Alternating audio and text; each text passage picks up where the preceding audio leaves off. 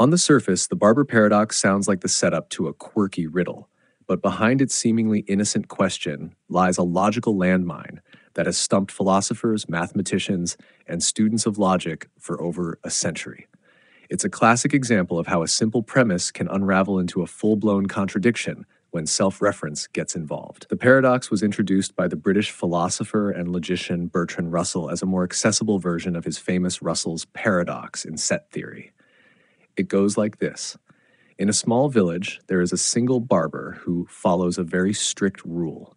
He shaves all and only those men in the village who do not shave themselves.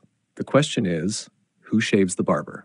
If the barber shaves himself, then by definition he shouldn't, because he only shaves those who do not shave themselves. But if he doesn't shave himself, then he must, because he shaves everyone who doesn't shave themselves. Either option leads to a contradiction. The rule cannot logically apply to the barber himself, which means that the very definition of the barber is flawed. This might sound like a clever joke, but the implications go far deeper. The Barber Paradox shows how self-reference within a logical system can lead to inconsistency. It illustrates the problem with certain definitions that seem innocent but collapse under scrutiny.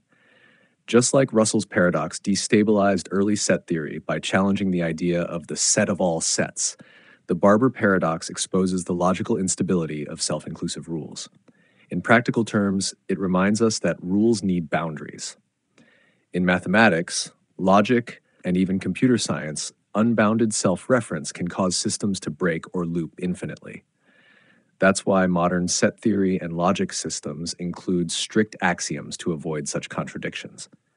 The paradox also has philosophical weight.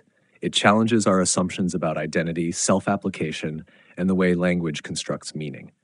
The brilliance of the Barber Paradox lies in its simplicity. It doesn't rely on advanced math or obscure theory, just one sentence and a bit of imagination. And yet it forces us to rethink how we define rules, how we construct logic, and how language can simultaneously describe and destroy itself. It's more than a thought experiment. It's a mirror reflecting the limits of human reasoning.